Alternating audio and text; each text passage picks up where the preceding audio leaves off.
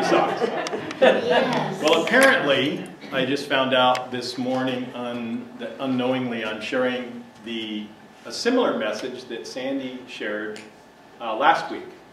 So apparently it's a message that we are supposed to hear. We need the reminder. Yes. As many of you know, Susan and I have an advertising and marketing business. We do business cards to brochures, online advertising. And we're in the midst of a couple of really big deadlines. It's a little stressful around the house from time to time. And I got an email on Monday. Got an email Monday morning, which was 24 hours before the deadline was up for corrections to be submitted for this big project. And there was a whole list of corrections. And I just about lost it. This is something we've been asking people about for weeks, months we've been asking them. And I just about lost it. And I walked outside, and I'm stomping around, and man, I feel like I'm just going to explode, like I'm going to bust at the seams. And so I went back inside, and I thought, okay, I'm going to write that email right now. And I realized that one of my teachers, beautiful teachers, says to me, it's the wise and prudent man who takes 3 deep breaths before touching the send button. So I took a couple deep breaths, looked at my other emails, and here was an email from Bettina. And I don't remember what it said. But in my mind, I remember it said something like, "Dear one, would you please do a favor for me?"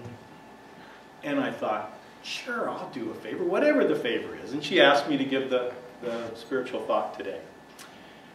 And then I said, yes, I'll do it. And I kind of discarded it because I thought, you know, I'm not feeling passionate now. I'm feeling pissed off. I'm angry about this thing. I'm ready to just lose control. And I realized that at that moment, that anger is a consciousness that lives within me. The fear that we have is a consciousness that lives within us. The love that we have is a consciousness that lives within us. The joy we have. And it's our emotions that give tone to those consciousness. We can cross somebody in the street and say, "I love you, man." Or we can say, "Oh my God, I'm head over heels for her. She's amazing. I just lose my head over her." So there's degrees, there's tone to those consciousness that our emotions give us.